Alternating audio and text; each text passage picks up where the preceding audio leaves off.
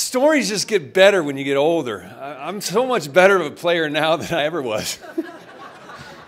I mean, I'm almost ready to play in the Pro Bowl. But some incredible memories, and I am a hometown player.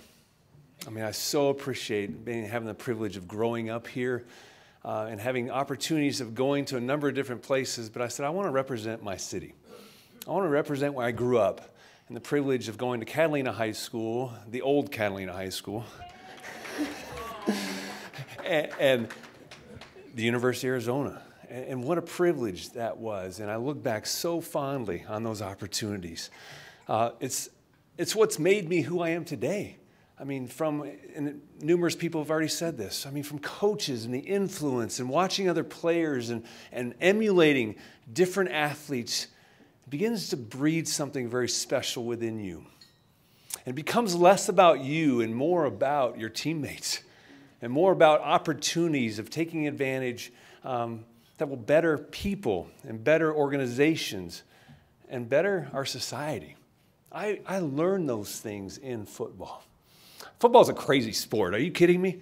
I mean, when I was a little kid, I wore every pad, and you just wanted to pile things up, and you were like a weeble wobble. You know, it was cute. But then grown men start launching their bodies through the air. I mean, think about it. For a football, we will sacrifice our bodies. We will overcome fear. But it is so much fun. And again, I had some incredible opportunities. And as you look back, of stepping on a field for the very first time and representing your high school. And then walking out of the tunnel of your college and representing a team that you care about.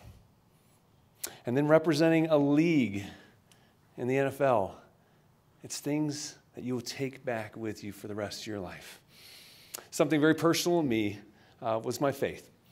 And my prayer throughout my career, but also my life, has been, God, let me use my ability to the best of my ability. May it glorify you, but also may I love people around me. And that applies to each and every one of us. You know, our world's got enough problems. But as we use our ability to the best of our ability, and if we love someone next to us, things will change. Thank you very much.